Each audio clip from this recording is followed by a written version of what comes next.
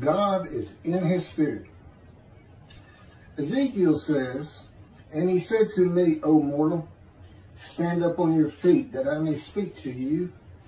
As he spoke to me, a spirit entered into me and set me upon my feet. And I heard what was being said, spoken to me." This is God speaking to a man, who is Ezekiel, but he does not hear God speaking until at the same moment a spirit enters him and sets him upon his feet. A spirit of God entering man and God speaking means the angel of God's presence,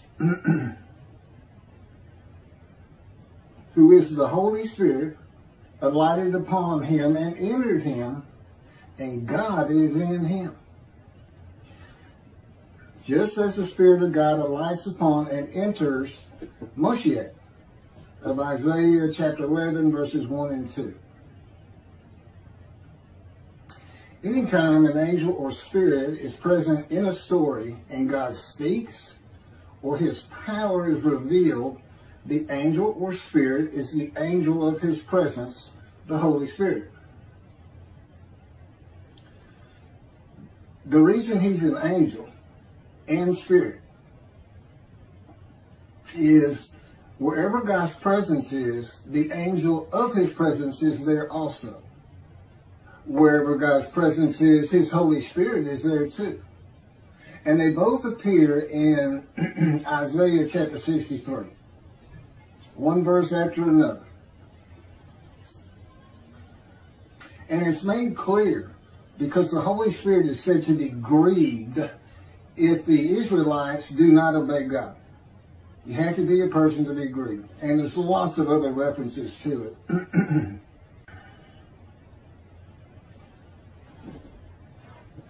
The person of God's Spirit is his constant companion that he created, and the reason any man he comes to is a man in divine beings, a host of the Lord's host. This is who Jacob said he wrestled with, and Elohim spoke and renamed him Israel, a man in divine beings. Well, God's always, they're together. Angel of his presence, God's presence. If he comes to you, he's going to have his spirit enter you, and he is in his spirit. Moses tells the Israelites that God is here in order to test you, and in order that the fear of him may be ever with you. God had Moses set a rule before the Israelites regarding the angel he sent to guard them on the way and to bring them to the place that he had made ready. Pay heed to him. Do not defy him, for he will not pardon your offenses, since my name, Hashem, is in him. But if you obey him and do all that I say, I will be an enemy to your enemies and a foe to your foes. That's Exodus chapter 23, verses 20 through 22. God had Moses set a rule before the Israelites regarding the angel. There are no orders, instructions, rules, or commandments between an angel and Moses or an angel and the Israelites. They all come from Moses, who receives them from God. This angel is the Holy Spirit, and that Spirit has alighted upon and entered into Moses. And he can hear God speak, just like Ezekiel. Moses is a man in divine beings. It just means God has come to you. He's in his spirit enters you, God enters you, and you are suddenly a man in divine beings being given tasks that God wants to perform.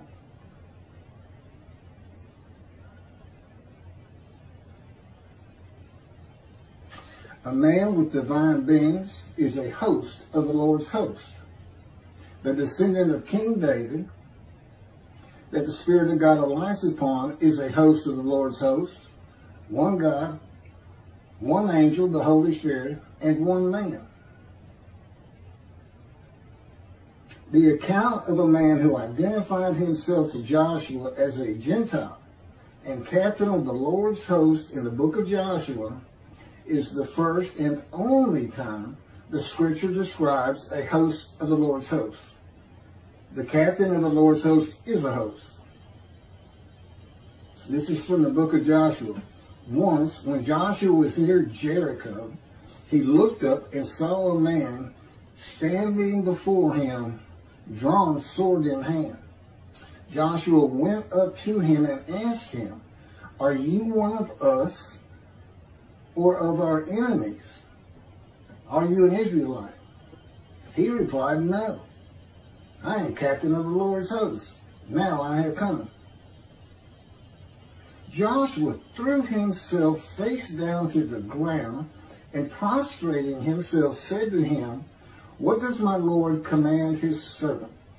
The captain of the Lord's host answered Joshua, "Remove your sandals from your feet, for the place where you stand is holy." And Joshua did so. That's chapter 5, verses 13 through 15. So Joshua threw himself to the ground before a man with a drawn sword that had just told him that he was a Gentile, not an Israelite, and said, "What does my Lord command his servant?" Now the man said he was a captain, not a lord or the Lord. The captain answered, "Remove your sandals from your feet, for the place where you stand is holy." These are the same words God spoke to Moses at the burning bush. God is with the captain, because the land where Joshua stands is holy. And where God is, so is the angel of his presence, the Holy Spirit. So the captain is a man in divine beings, which is a host of the Lord's host. The captain said, "Now I have come," and he is never mentioned in the scripture again. He is a harbinger of God's righteous servant of Isaiah 53, upon whom the Spirit of God alights in chapter 11, making him a man in divine beings.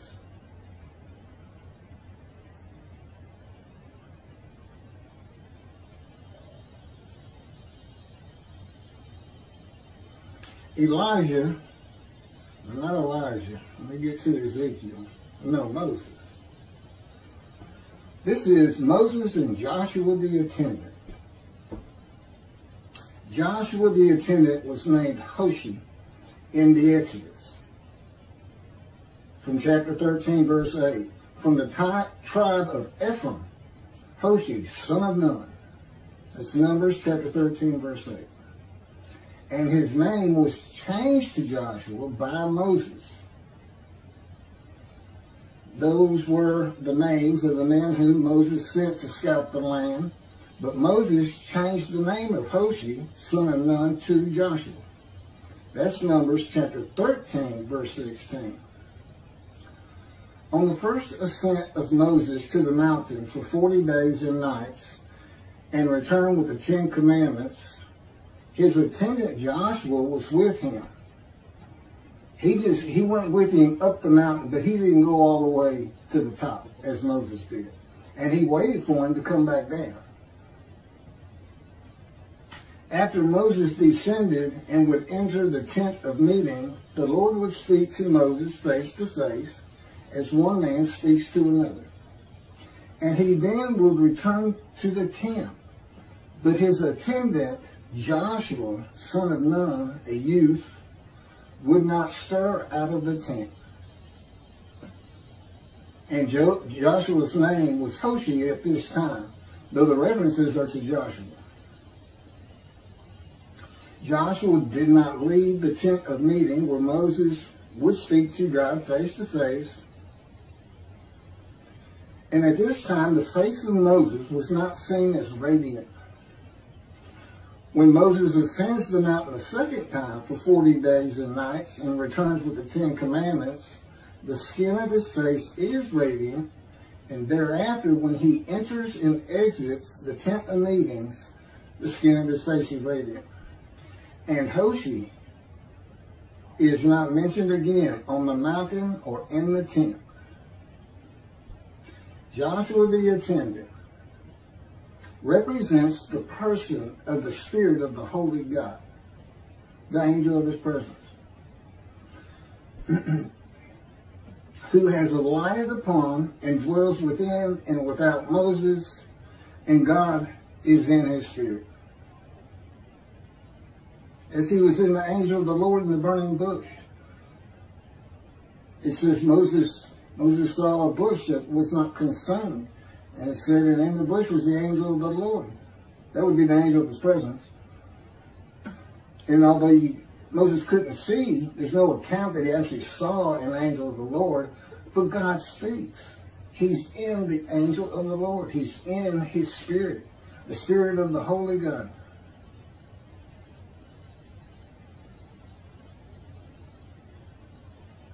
Moses had become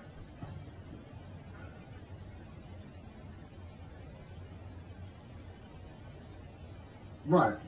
So he's absent after that. But God is in the tent talking to Moses, tent of meeting, talking to Moses face to face.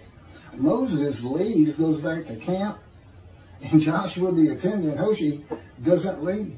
So what do you have inside the tent? God and the Holy Spirit.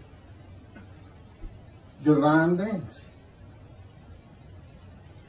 Moses and the 70 elders. God tells Moses, I will draw upon the Spirit that is on you and put it upon them. They shall share the burden of the people with you, and you shall not bear it alone.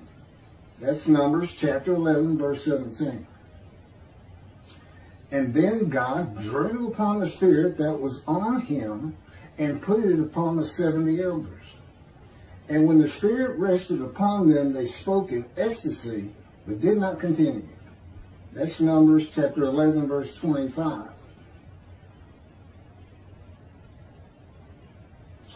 The Spirit that was drawn from Moses and put upon the 70 elders is not the Spirit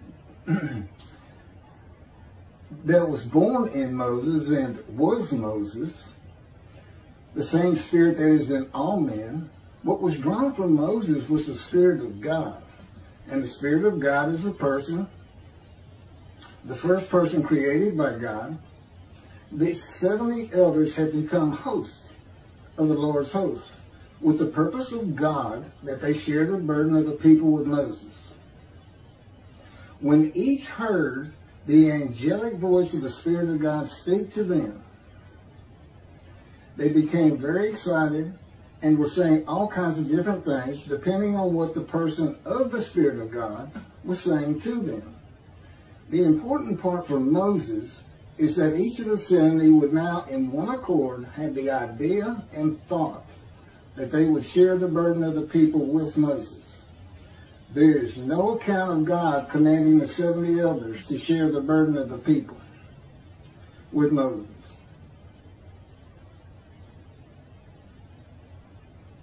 Now, God could have been the one that spoke to them.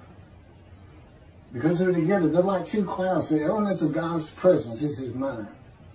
Okay? The elements of Spirit's totally different. But like two clouds that can just float by in the sky and become one cloud, that's what we're talking about. That's what enters a man. And they would also be without him, within and without. The word of the Lord and Elijah. This is from 1 Kings chapter 19, verses 8 through 16. Summarized. Elijah walked 40 days and 40 nights as far as the mountain of God at Oreb. There he went into a cave, and there he spent the night. Then the word of the Lord came to him. He said to him, "Why are you here, Elijah?" Elijah answers, and the word of the Lord calls, "Come out and stand on the mountain before the Lord." To the word of the Lord, that's the messenger, that's the angel, that's the Holy Spirit. He can deliver God's words to a man. So he's out at the front of the cave, and he's being told, "Come out here and stand before the Lord." the Lord passed by, and his power is revealed in a great destructive wind, an earthquake and fire, but the Lord is not in them. And then a soft murmuring sound, footnoted to be a still small voice. Elijah heard this, wrapped his mantle about his face, and went out and stood at the entrance of the cave, where a voice addressed him, which is the Lord. Why are you here, Elijah? So the word of the Lord had come and said that to Elijah. Now God has passed by and revealed his power, and his voice is coming to Elijah. But he's not at the cave. He passed by. Elijah answers, and the Lord instructs him to go to Damascus and anoint Hazael as king of Aram, Jehu as king of Israel, and Elisha as the prophet to succeed him.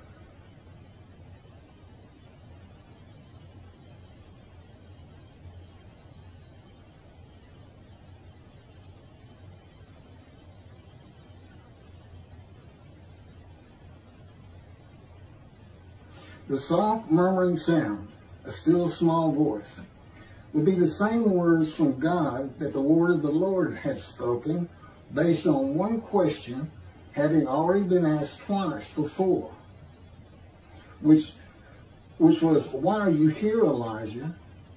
And then come out and stand on the mountain before the Lord. And for the reason that is what Elijah did after hearing the still small voice. Elijah ignored the word of the Lord, the angel of God's presence, the Holy Spirit, and was unmoved by God's power. But a whisper from God himself had the desired result of Elijah going to the front of the cave.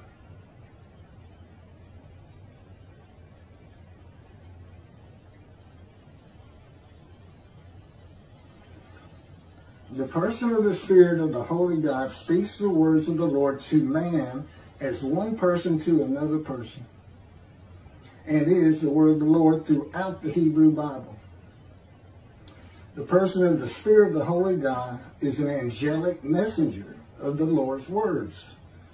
He is the angel of his presence and the Holy Spirit.